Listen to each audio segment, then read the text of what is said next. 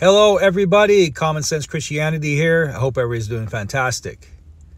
You know, Trinitarians love to try and use John 1 to try and prove that Jesus Christ was in the beginning with God back in the Old Testament.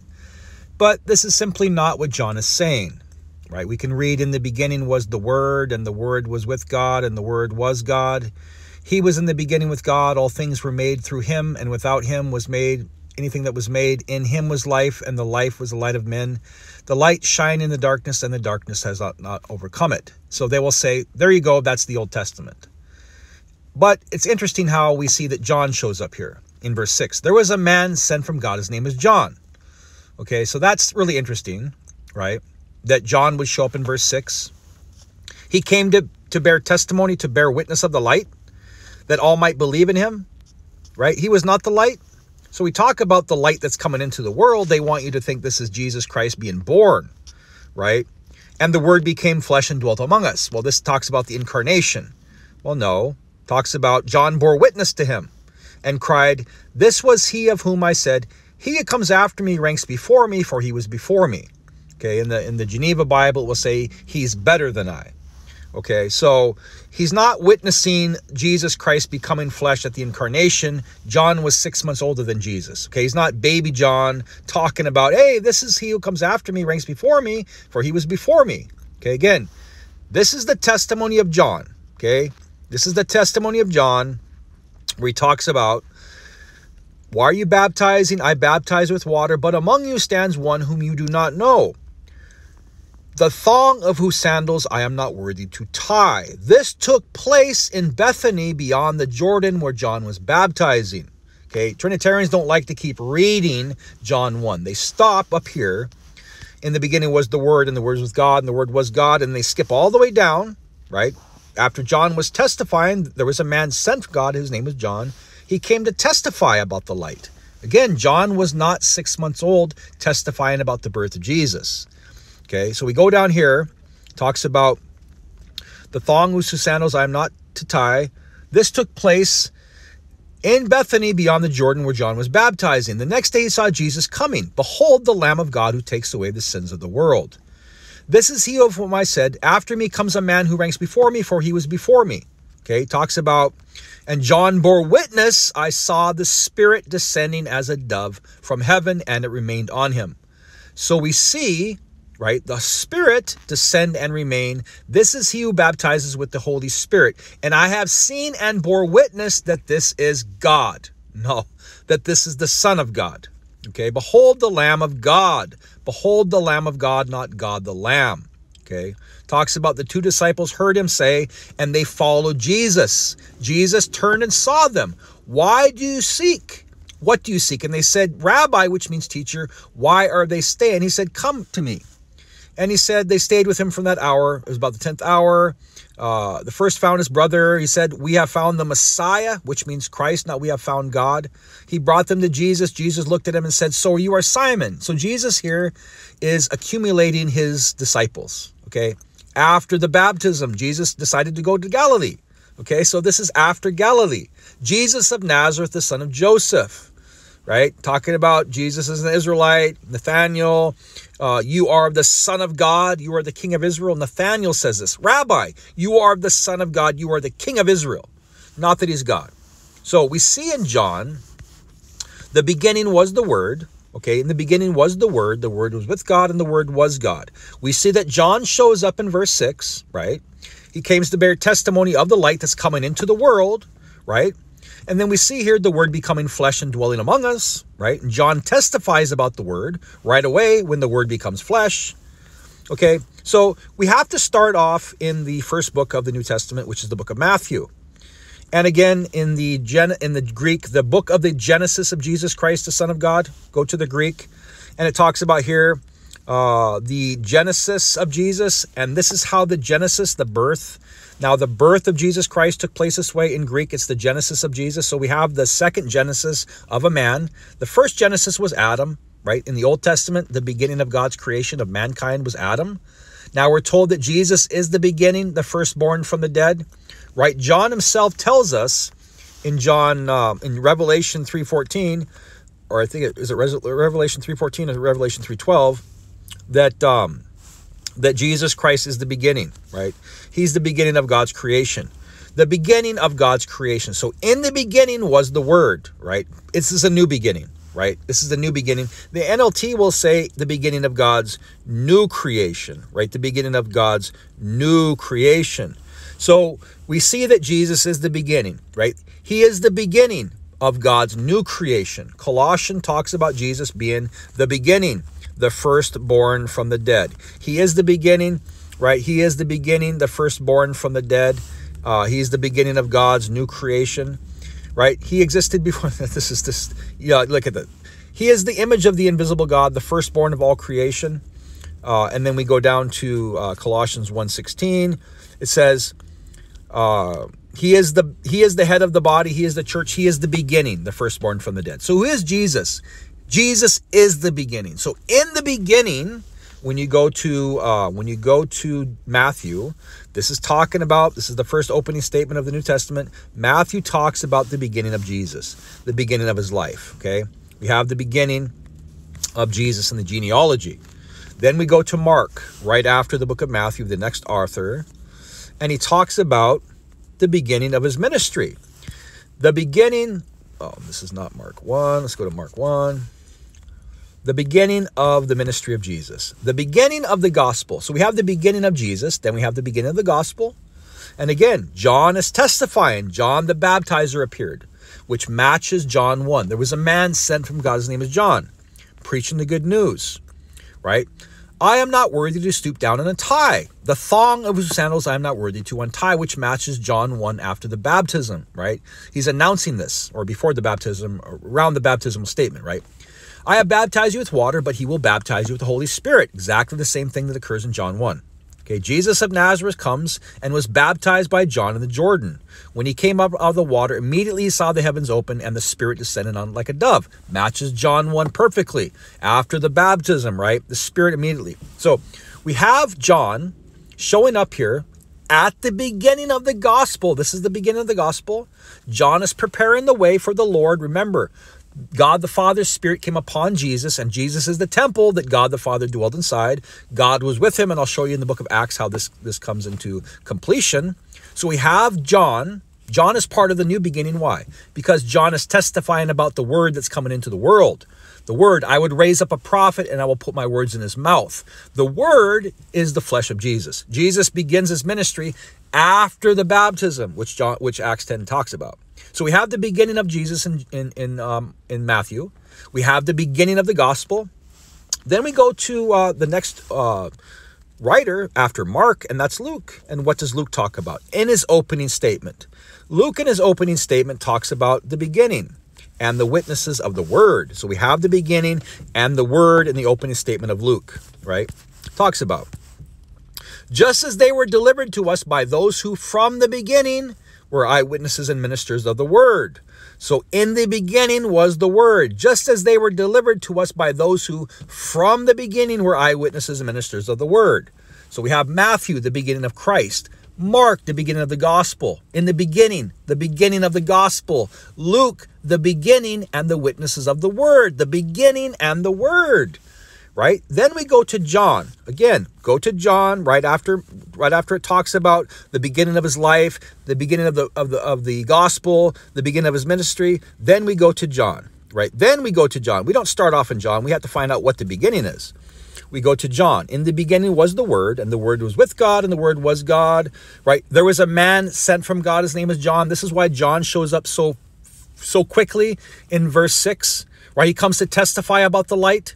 Right? This is the same exact thing that talked about in the book of Mark when he's testifying about the light, whose thongs of sandals I'm not worthy to tie, and the Spirit comes upon him. Remember in Mark 1, the baptism of Jesus at the beginning of his ministry? So we talk about here, he comes before me, of whose thongs I am not worthy to tie, right? Here, John 1:27, he who comes after me, the thong of whose sandals I am not worthy to untie. This took place in Bethany beyond the Jordan where John was baptizing. The next day he saw Jesus. Behold, the Lamb of God who takes away the sins of the world. And a Spirit descends upon him, exactly the same thing that happened in the book of Mark 1.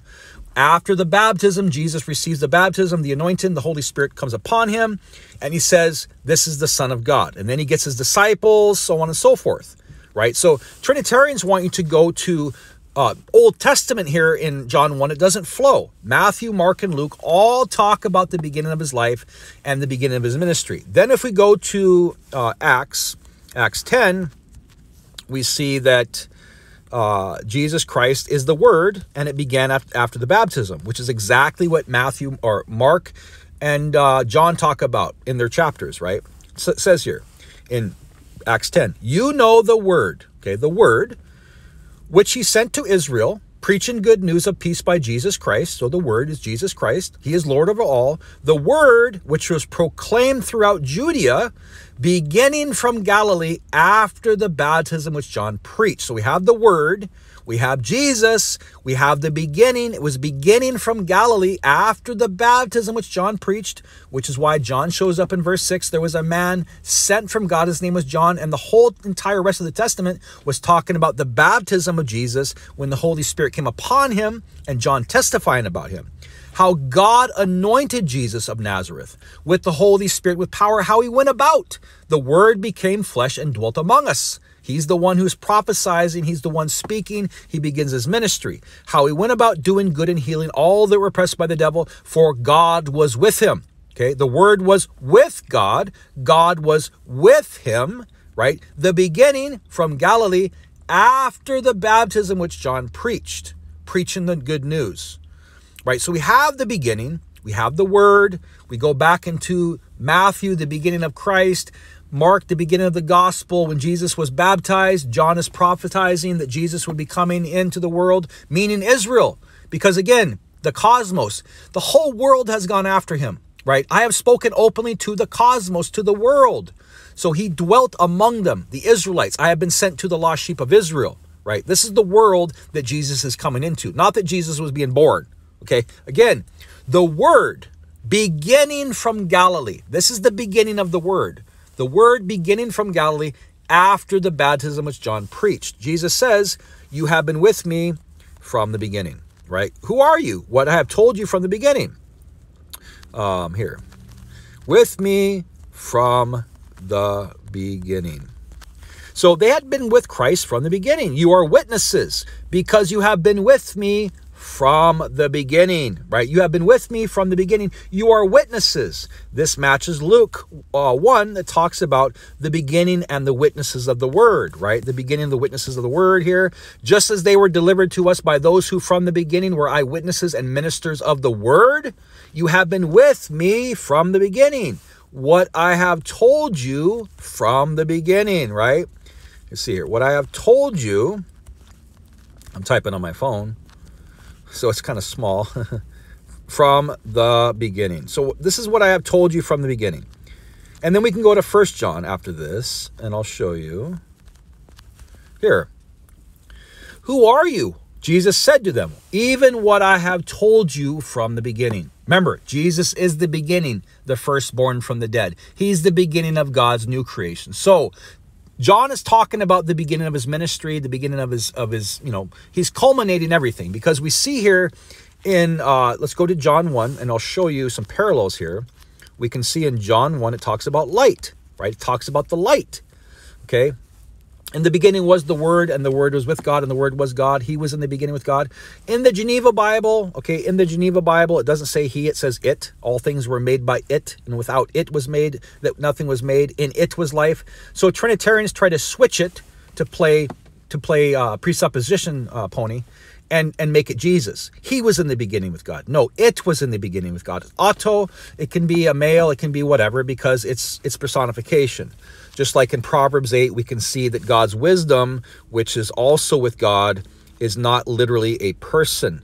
It is a personification, right? So we can see in Proverbs 8 and 9 how God's wisdom is with him, right?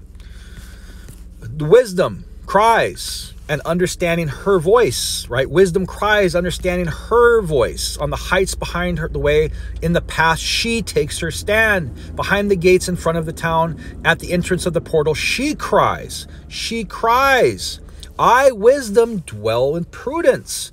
Okay, I wisdom dwell with prudence in some translations. I have counsel and sound wisdom. I have insight. She's talking here, right? She's talking. The Lord created me at the beginning of his work. Okay, I was set up. This is personification.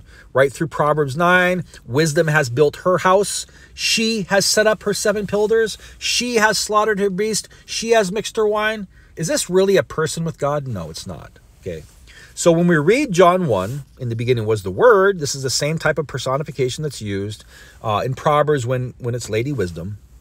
And we can see here it talks about, in it was life, and the life was the light of men. The light shined in the darkness, and the darkness has not overcome it. There was a man sent from God. His name is John. He came to bear testimony, to bear witness of the light, that all might believe. Who was he bearing witness of, and when? He was bearing witness of Jesus when Jesus was baptized. Remember, he's coming in is worthy of more, whose sandals I am not worthy to tie. So we can see the light, and we can see the parallels in the commentary, basically, of 1 John 1:1. This is basically 1 John 1:1. This is a commentary of John 1. See here? That which was from the beginning, which we have heard. Obviously, they did not hear stuff back in the Old Testament. Which we have heard, which we have seen with our eyes, which we have looked upon and touched with our hands. Luke 1:2, remember? The word which we have touched, right? Looked upon with our hands concerning the word of life. Okay, again. The life was made manifest, and we saw it, and to testify it, and to proclaim to you the eternal life, which was with the Father, and was made manifest to us. That which we have seen and heard, which we proclaim to you, so that you may have fellowship with us. And our fellowship is with the Father and with his Son. Notice the no third person of the Trinity. Right? This is the message which you have heard from and proclaimed to you, that God is light. Remember John 1. And it was light, and the light was the darkness. Light was the light of the world, and the darkness comprehended it not. That God is light, and in him is no darkness at all. If we say we have fellowship with him while we walk in darkness, we lie and do not according to his truth. Do not live according to his truth. But if we walk in the light, as he is the light, we have fellowship with one another, and the blood of Jesus, his Son, cleanses us from all sin. The blood of Jesus, his Son. Okay. If we say we have no sin, we deceive ourselves. So again, we have the light, we have the darkness, all these things, and it talks about which we have heard from the beginning, what we have seen with our eyes. Okay, so this is talking about the baptism of Christ when Jesus was ordained, right? He was anointed, and he received the Holy Spirit and went about doing good and preaching, for God was with him. So again, Matthew talks about the beginning of Christ. Mark talks about the beginning of the gospel. Luke talks about the beginning of the witnesses of the word, and John gets into the beginning was the word. And John again, if we keep reading, John talks about, John 1 parallels 1 John. But again, if we read John here, we go to the opening statement of John. In the beginning was the Word, and the Word was with God. We're already told about Jesus Christ being the beginning, the firstborn from the dead. He is the beginning, right? He's the beginning of the creation of God. All things were made through him. Everything was made through the Messiah in the new beginning, right? Because God created everything through his Messiah, meaning because of his Messiah, for his Messiah. That's why Jesus Christ inherits the throne of King David. So there was a man sent from God. His name is John, which would be nonsensical if Matthew starts with the beginning of Christ. Mark talks about the beginning of the gospel. Luke talks about the beginning of the witnesses of the word. And then John's going to go, oh, by the way, back in the Old Testament, in the beginning was the word. No. Nowhere in John's gospel does he ever talk about the beginning of Genesis. In any beginning. We have 2 instances only where John is not talking about the beginning of the life of ministry of Christ. And it's the beginning of when Satan was a deceiver from the beginning. We know that Satan was not a deceiver from the beginning of creation, just as his life. So at the life of Satan, he was a liar from the beginning. Jesus Christ is the beginning. So this is the beginning of his life and his ministry. That's why John shows up. There was a man sent from God. His name is John. He came to bear witness to the light. He came to bear witness to the light that all might believe in through him. He was not the light, but he came to bear witness of the light. The light that was coming into the world. Remember, he's coming into the world in Israel. I've been sent to the lost sheep of Israel, the cosmos. Jesus says, I have been sent to the lost sheep of Israel. He goes and dwells among the Israelites, preaching the good news, the gospel, right? He came to his own home, and his own people received him not, right? Because the word that was throughout the Old Testament was God the Father's word, and they rejected him. So even when God sent the perfect image of himself, the Son, Jesus Christ is the image of the invisible God who was representing the Father, the world reject the Father. Because when you reject Jesus, you reject the Father. If they do not listen to you, they do not listen to me. And if they do not listen to me, they do not listen to the one who sent me. Okay? So, and the Word became flesh and dwelt among us. Think about it.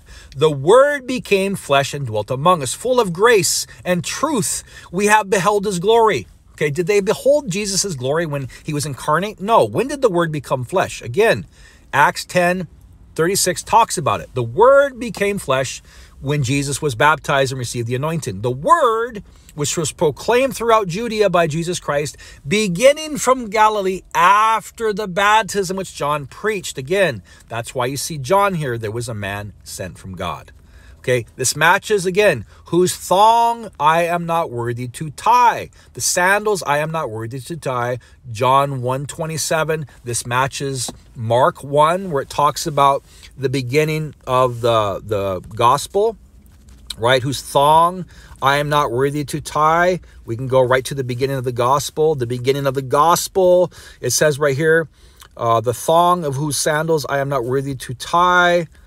Here, Mark 1:7. After me comes one who's mightier than I, the thong of whose sandals I'm not worthy to tie. Again, Jesus was baptized by the Holy Spirit, and when he came out of the water, the Spirit descended upon him like a dove in the book of Mark. And when is this? This is the beginning of the gospel, when John prophetizes that the one coming after me, I'm not worthy to tie his sandals. And then we see the Spirit upon Jesus Christ, who's baptized, right? And this flows beautifully exactly with what John talks about. John talks about this exact same thing in John 1. Because if we keep reading, John is testifying about the one, right? John is testifying there was a man sent from God. He came to testify the true light that was coming into the world, and the Word was made flesh and dwelt among us. John bore witness to him. Again, John is not bearing witness to the incarnation of Jesus when John was 6 months old. Okay? Talks about the baptism. It says right here, in John 1, it says, John 1:27, he who comes after me, the thong of whose sandals I am not worthy to untie, which matched exactly with Mark when it talks about the beginning of Jesus' gospel. And the next day, this is he who comes after me. He doesn't baptize. He's going to be baptizing you. And he said he saw the Spirit descend upon Christ like a dove, and it remained on him. It remained on him. And I have seen this and bore witness that this is the Son of God. And finally, in conclusion, once again, to revisit this is when the Word becomes flesh. The Word becomes flesh at the baptism which John preached. That's why, again, John shows up in verse 6 in John 1. John shows up in verse 6 for John 1, which would be nonsensical if Matthew starts with the beginning of Christ. Mark starts with the beginning of the gospel. Luke talks about the beginning of the witnesses. And then you have John going in 5 sentences back in the Old Testament. And then all of a sudden, John shows up in verse 6. It does not work. So we see here, you know the Word. So we have the beginning was the Word, which he sent to Israel, preaching good news of Jesus, preached by Jesus Christ. He is Lord over all. The Word, which was proclaimed throughout Judea, again, throughout Judea, which is the world, he was proclaimed throughout Judea, beginning from Galilee after the baptism. So when was the beginning and the Word? The beginning and the Word was proclaimed throughout Judea, beginning from Galilee after the baptism which John preached. Again, that's why John shows up in verse 6. There was a man sent from God. How God anointed Jesus of Nazareth with the Holy Spirit. When did the Holy Spirit appear upon Jesus? In John 1. Right below that, like in John 1:26 or so, when the Spirit descends upon Christ. And in the book of Mark 1, when Jesus was anointed, the Spirit came upon him. This is the beginning of his ministry. Okay, so how he went about doing good and healing all that were oppressed by the devil, for God was with him. So we have the beginning, we have the Word, and we have the Word was with God. God was with the Word. Okay, very clear, very succinct.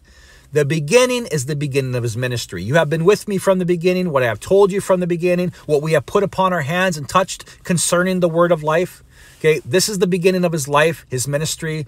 And this is when Jesus Christ begins speaking the word that God told him. I will raise up a prophet. I will put my words in his mouth, the flesh, and he will say everything I've commanded of him. God bless you.